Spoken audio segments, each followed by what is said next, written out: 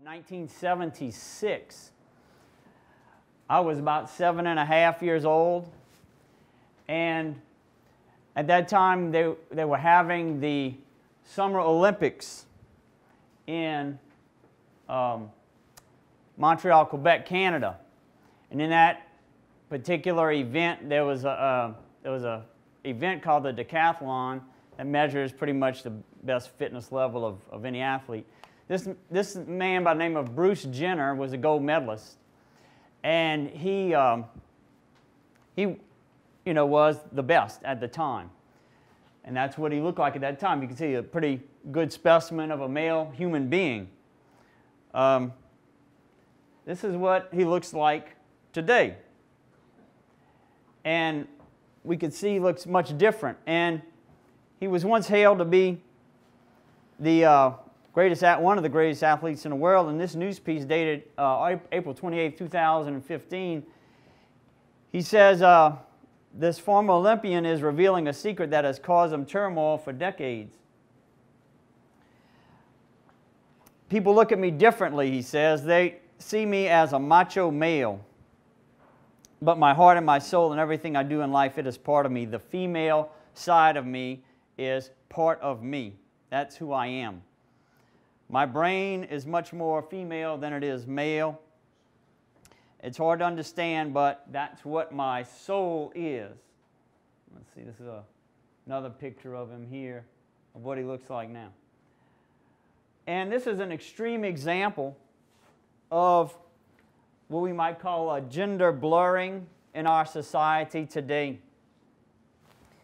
And we've talked in here a lot about the homosexual agenda and homosexual acts, and how we have this blurring between the male and the female, and wanting males to stop being so male and females to be more male, and moving some males over to the feminine.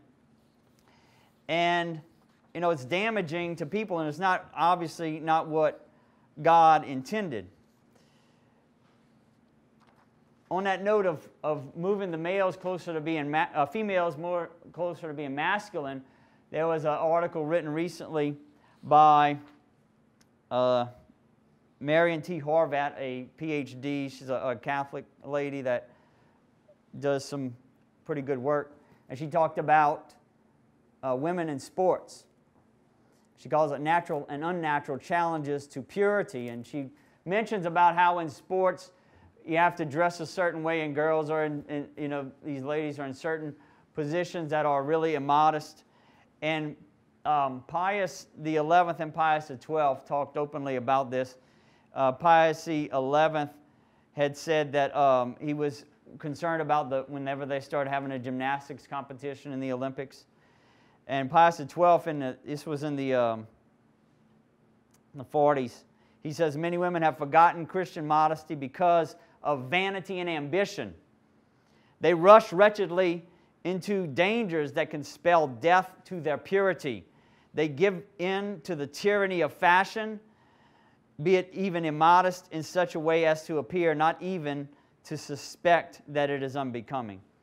They have lost the very concept of danger. They have lost the instinct of modesty. She points out, on the one hand, that, that's pretty bad. But at least they would remain feminine at that time. And their censorable position is still a natural one. But today, there's a new long step being taken down the stairs of decadence, the emergence of the masculine girl. Sometimes you hear it referred to as an androgynous figure on a girl. Doesn't look female at all. They are rough, sassy girls with the muscles of men, good enough to play against the guys, girls who have traded in their femininity in their mania for sports. This I want to take as kind of the setup of this merging or this blurring of genders, of these two forces, you know, going against each other to try to make people into some kind of freak of a being that God never intended.